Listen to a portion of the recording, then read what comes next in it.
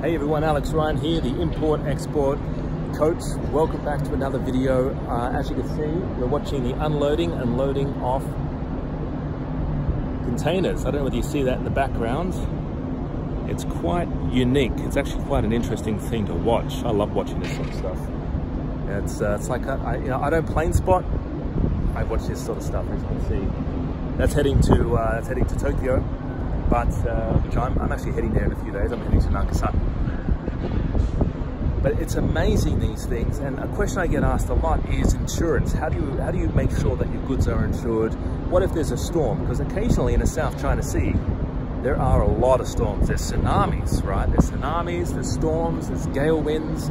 Container ships get rocked in that, and it's not uncommon. It's happened a lot. It happened in New Zealand about 4 or 5 years ago when the containers just fell into the ocean, right? People lost their life savings.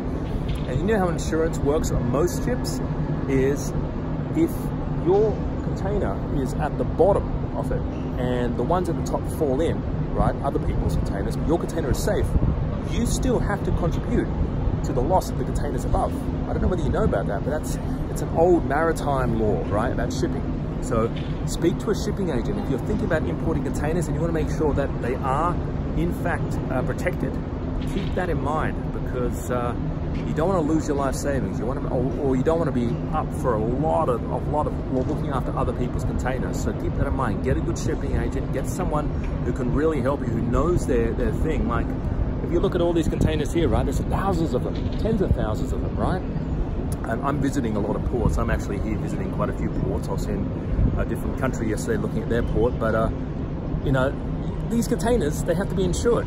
They actually have to be insured, and there's big money in it, but you know, insurance, you need insurance. If you're doing anything to do with containers, you need insurance, guys. Keep that in mind. All right, that's it for me. I'm gonna make this a very short video. I hope you enjoyed today's video, guys.